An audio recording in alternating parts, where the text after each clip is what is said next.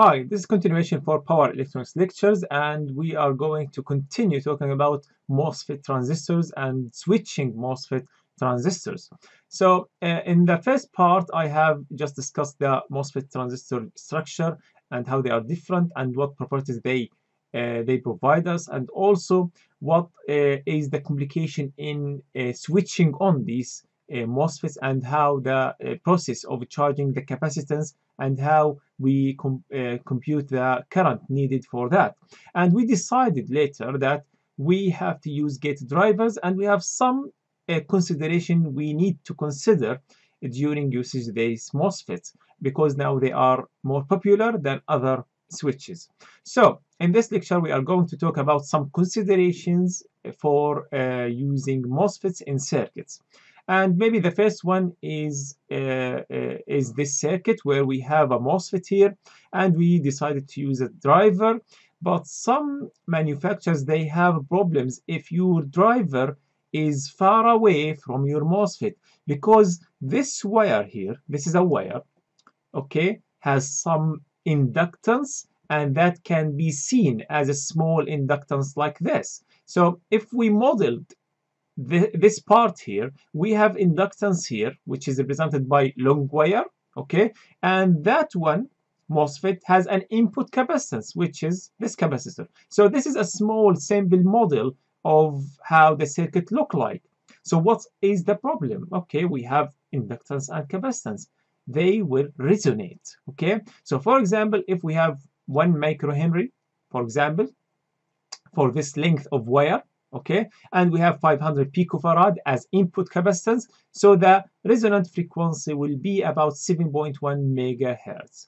Is there any problem? Yeah, it is problem because the switching on will resonate like this. It is high frequency. This is some good point. It is high frequency because that high frequency can be attenuated by other ways, okay? But this is one of the consequences of very long distance between the drivers and also the gate of the MOSFET, and that's why some manufacturers, they advise and they recommend to use very short or even place your MOSFET as close as possible to the driver, okay?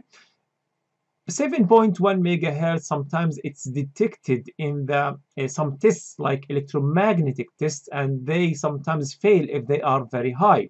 The other point here is you see the oscillation here. We have some peaks, and these peaks are dangerous sometimes and might damage your MOSFET, because if we are going to apply 20 volt on our gate, okay, and this is the 20 volt, that means this peak is higher than the 20 volt, maybe 30 volt. And the data sheet says that if you apply more than 20 volt, you are going to kill your MOSFET, and this oscillation will kill our MOSFET. That's why we are not happy with this kind of oscillation. The solution is to provide gate resistor like this. So that gate resistor is providing damping to these oscillations and to make it maybe smoother, close to the voltage once we apply it from the driver to the gate, okay? That will smooth the transition, but don't make this resistor very high because you will limit the current going to the gate, and you will make the turn on time higher and longer, and don't make it very, very low to make the oscillation happen, okay? So this is like a trade-off between the oscillation and damping the oscillation and also keeping the current high to turn on faster.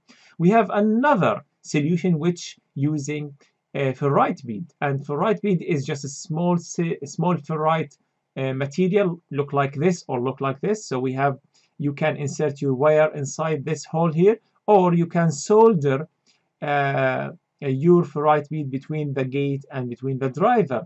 And what it does, this ferrite bead has very low resistance in low frequencies and very high resistance in high frequencies. It's like inductance, okay? And that provides attenuation for high frequency. So we mentioned before in the previous slide that the frequency might be in megahertz. That means, yes, this will attenuate that megahertz range and make it smoother transition in the turn on time, and there is no peak anymore. So This is one also for of the recommendation. And we have other things that we have to consider, which is this resistor. This resistor is a gated discharge resistor, and what it does and why it's very, very important. And the importance of this resistor here appears when we turn off our MOSFET. When we turn off our MOSFET, this MOSFET here, that voltage, that drain voltage, it was very low and will become very high. For example, 400 volt here, okay, or 100 volt. So look at this. We have capacitor there and we have another capacitor there. So what will happen to this voltage? It will be divided across these capacitors. It's like capacitive voltage divider. Okay, so it will be divided between that capacitor and that capacitor. And if we are turning off our transistor and that high voltage appears here and divided across these capacitors, that means there is a voltage will be present here, and that will turn on my MOSFET back. And that's the problem. We have something called like false turn on MOSFET, and this happens if we have this phenomena. So to prevent this to happen, we have to provide a discharge gate resistor here, and that will deplete the charge and make the current just go and just discharge very quickly. Sometimes even using that one, it happens, some spike appears here and turn on the MOSFET for a short time, okay, and that needs also some consideration of choosing this resistor. Choosing it very, very low makes the charge of the driver here, the current coming from the driver, go to this resistor, not going to the MOSFET, and this will make the turn on time higher and longer, and making it very high makes the discharging this capacitor during the turning off takes also long time and makes false turning on of this MOSFET. So that's why we have to choose it moderate, and maybe the preferable values between 1 kilo to about 5 kilo. Okay, so this is the moderate range of this value. And one main property for MOSFETs is the relation with temperature. We have this graph where we find the temperature is increasing here, okay, to higher values, and also we have here the RDS on, the resistance of the MOSFET. We are seeing here that the resistance is growing higher and higher and higher and higher. Is it good or bad? So if we have current going through that MOSFET and that MOSFET start heating up, so that resistance inside that MOSFET will increase more and more and more. What does it mean? That current that causes the transistor to heat up, it will decrease. That means it will decrease the total heat of the MOSFET, and that will help the MOSFET to stabilize itself thermally, okay? And that's good in paralleling also the MOSFETs. So that's why we mentioned that the MOSFETs always have something called positive temperature coefficient. Do you remember the BGT? They have negative temperature coefficient. When you increase the temperature, the conductivity increase, more current increase, and temperature increase, and going to thermal runaway. But the MOSFET doesn't have thermal runaway. There is something else we have to consider. If we have voltage between the gate and source, okay, and why sometimes we apply high voltage between gate and source, but within the maximum limitation. We don't apply 3 volt or 5 volt, not because also the switching losses and we want to decrease it. No, there is another thermal consideration we have to see here, okay? So this now graph is presenting for me the graph for VGS voltage I'm applying between the gate and source and the current going through the MOSFET, okay? So at 25 degree here, the voltage when I apply more voltage, okay, so more current will go through the MOSFET, okay, so this one. But if I have this curve here at 25 degree and the MOSFET now start heating up at more temperature, okay, and this is the other curve appearing here if more temperature happen. I said more resistance will be present, so that's why the current now will drop. But look at this portion here.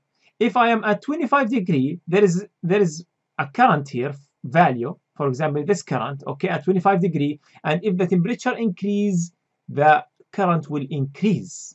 So that happens, this region here happens if I am applying lower VGS voltage, and that happen here if I'm applying higher VGS voltage. That means I should apply higher voltage, okay, and keeping my MOSFET within this region here after this point, okay. Before this point, my MOSFET is threatened and can go to thermal runaway if I kept my MOSFET through this region, which is thermally unstable, okay. So that's why this is the benefit of driving my MOSFET with higher VGS voltage. And when we talk about paralleling our MOSFETs, I think maybe one thing that comes to your head is we have here resistance, one gate resistance, and we can parallel our resistance like this. If one is heating up, its resistance will increase and makes less current inside it, and finally they will share the current between themselves. So the MOSFET is easier to connect in parallel than other transistors. But there is one small problem. Do you remember the capacitance here? And there is another capacitance here. And this wire between these capacitors, we can model it like this. So we have capacitor between the first, from the first MOSFET. We have another capacitor from the second MOSFET. And we have oscillation because of the distance and wire between them. That will make also another oscillation. And to damp these oscillation and to prevent it from peaking and going to higher voltage, we are proposing these damping resistors, okay. So if we increase here another resistor and another resistor, this will damp the oscillation and make less risk for these MOSFETs, okay. So in addition to this gate resistor, we have these to damp the oscillation, and we mentioned this gate resistor. It reduces the electromagnetic interference, because if you don't have this one, the charging of these capacitors, of this input capacitors and input capacitors, will be very quick, and that will make spikes that can be detected by the testers, and that makes your application fail. And introducing this resistor will make it pass the test, and also it controls the turn on or turn off time. Sometimes they don't use one resistor, sometimes they use two resistors to control the turn on time and also the turn off time, but they have to use another diode with that. So I will finish the lecture up to this point, and will continue talking about gate drivers and how they look like, and what's the consideration for these gate drivers in the high side and low side. So see you in the coming video. Thank you.